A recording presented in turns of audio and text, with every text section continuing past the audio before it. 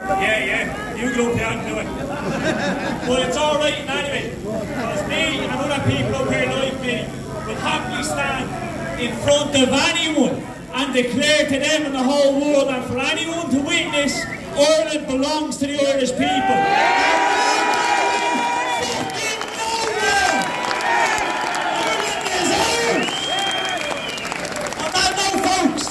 It's great to see a massive crowd of people here today, coming out in their thousands. Tricolours everywhere, Irish patriots, Irish nationalists everywhere. Fair play. In particular, I want to say thanks to Quinlan says no. The English says no. The Canada says no. This isn't something to clap about. These are areas that have stood up in the face of these globalists, Marxists, socialists who want to sell Ireland now to the highest bidder and taking our towns, our villages and saw fit to plant them. Newtown, New Kennedy,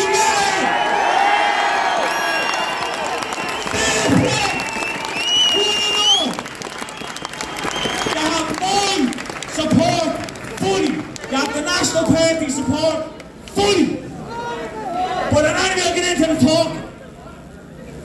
The Irish people have been completely let down by their leaders.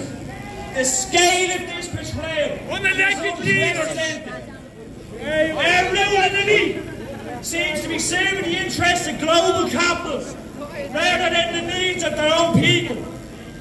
These high-priced politicians have taken away the Irish people's way of life, our land and our pride. But be proud to be Irish. Be proud of the land that you've inherited. The blood coursing through your veins is yours and no one else's. That's a fact. Give that man a point.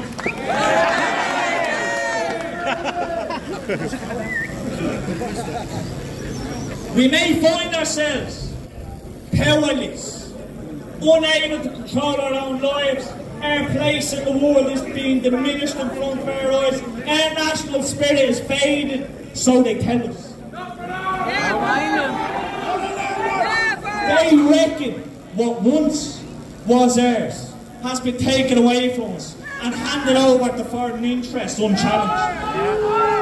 What we once cherished, they suppose, what we once cherished is now mocked and belittled by those who perpetuate this crime against our people and against our nation. But as Pearce said,